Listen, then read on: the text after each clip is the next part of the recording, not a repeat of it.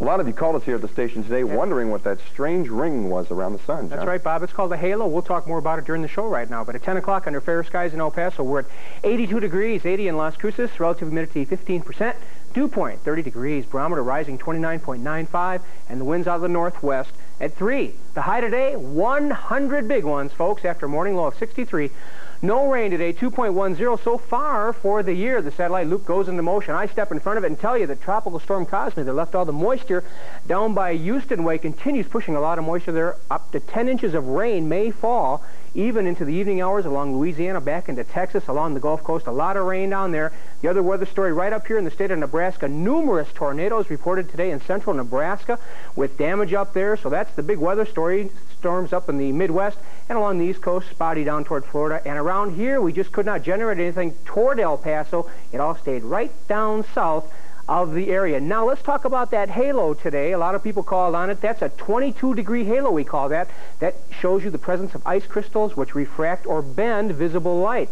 And that's the angle between the sun and the halo is seen by the observer, that's you and I, is 22 degrees. Therefore, it's the 22-degree halo. And the reason is sunlight comes through these large hexagonal, I can say it, ice crystals that are scattered in the atmosphere, and that's what creates that effect. So, hope you saw it today. Interesting meteorological event. Thunderstorms tomorrow along the Gulf Coast. Thunderstorms up toward New England tomorrow. Cold front in the center of the nation. Thunder showers up toward the northern Rockies for tomorrow. Satellite image here. There are the thunderstorms in Old Mexico. They just did not quite make it into the area tonight. And still some spotty rains in parts of East Texas as well, where the rains continue falling there.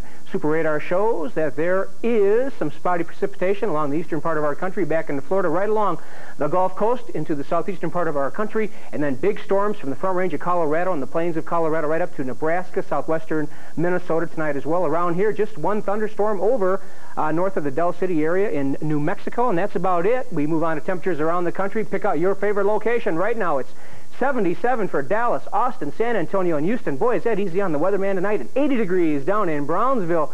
Regional temperatures 80 in Lubbock, 79 Midland, 83 in Deming, 85 in TRC, 83 in Alamogordo, 80 in Las Cruces, 82 in El Paso. The highs for tomorrow, well, folks, the 100s have snuck up on the doorstep one more time. Then come the 90s over much of the country, the 80s.